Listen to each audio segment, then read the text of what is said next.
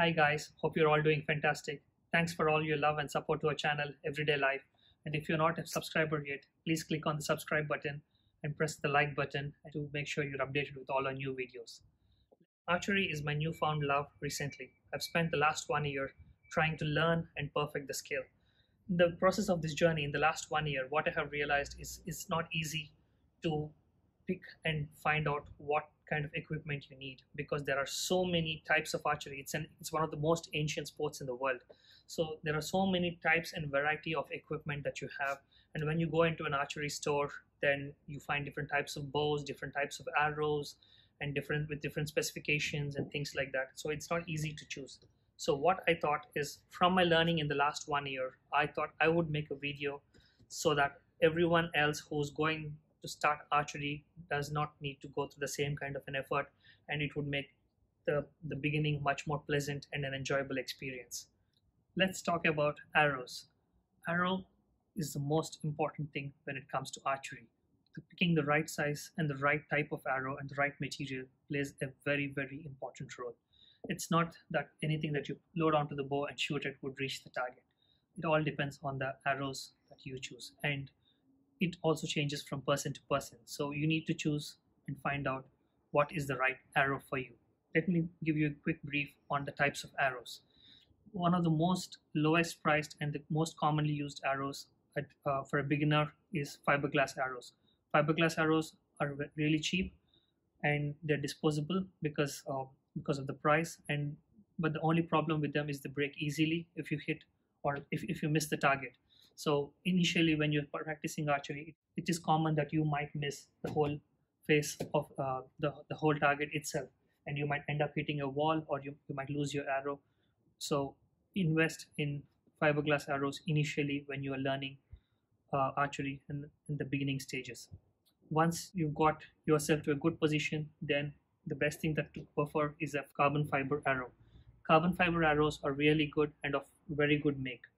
The strength of the arrow is very strong, and anything that would break a carbon fiber arrow would break any other arrow.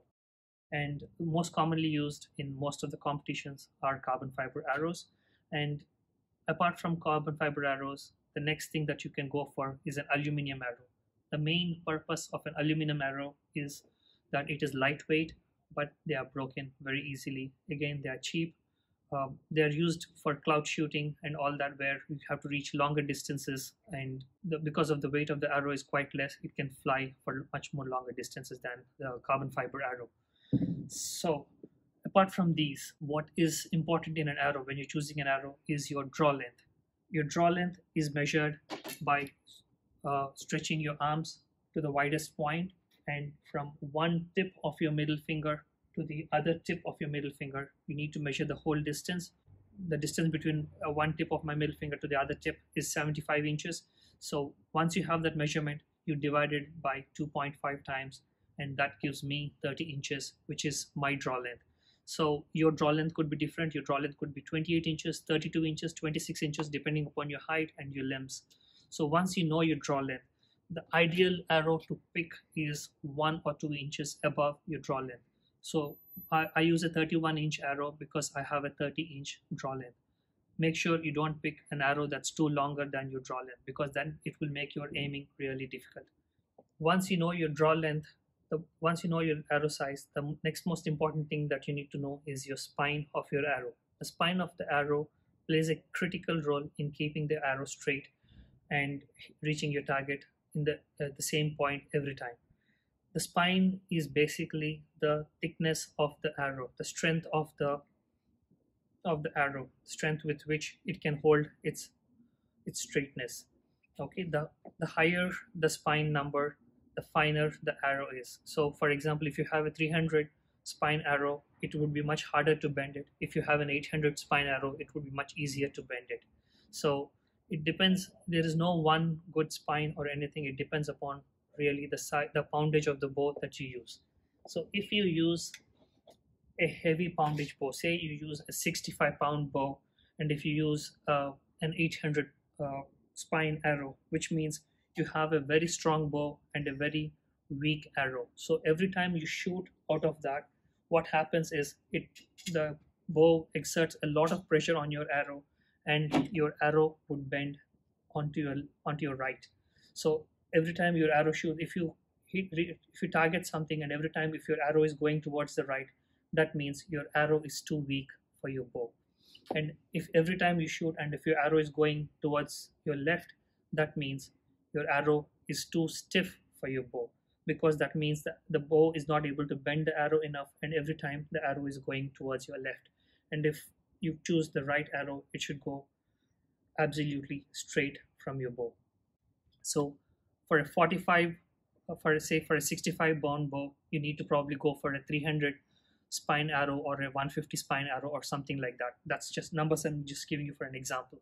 And if you go for a 35-pound bow, you need to go for an 800 spine arrow or a 600 spine arrow or something like that, because that's when your arrows will go straight and without bending this way or that way. So once again, a quick recap for you. The spine of the arrow, the higher the number, the finer, the weaker the arrow. The lower the number, the stronger the arrow. So a 300 arrow spine arrow is much more stiffer. An 800 spine arrow is much more thinner. Anything in between varies accordingly. So for a 35-pound bow, I use a 600 spine arrow, and it always goes straight. So once you know the length of the arrow you need to choose and the spine of the arrow, the next thing is make sure you pick the right nock for the arrow. There are 2-3 different sizes of nocks that you have in the market today, and the nock of the arrow plays a critical role because it should not be too tight on your string. It should not be too loose on your string. Too tight on your string, the arrow struggles to leave the bow and it would lose a lot of velocity. And too loose on the string, the arrow keeps falling off from the bow. So make sure you pick the right size of nock for the right thickness of the string that you have. And the last thing that you have in an arrow is the tip of the arrow. This is the most common tip that you will get with most arrows today, and this is kind of a standard tip which is used in all the competitions and everywhere. But there are different tips that are available, that interchangeable, and you can buy from the market. Most common fiberglass arrows, never you cannot replace the tip or you cannot change the tip because it's glued on permanently. But for some of the carbon fiber arrows, for some of the aluminum arrows, you have an insert in the arrow with a screw kind of a fixture inside, wherein you can screw a tip or you can unscrew a tip, and you can change the tip depending upon the purpose of the tip and what archery you're after. Please click on the channel. There are more videos covering all the basic tips of archery, how to go about aiming, and what kind of bow is right for you, what kind of arrow is right for you, and covering all the other topics. Thank you very much for your time. Bye-bye.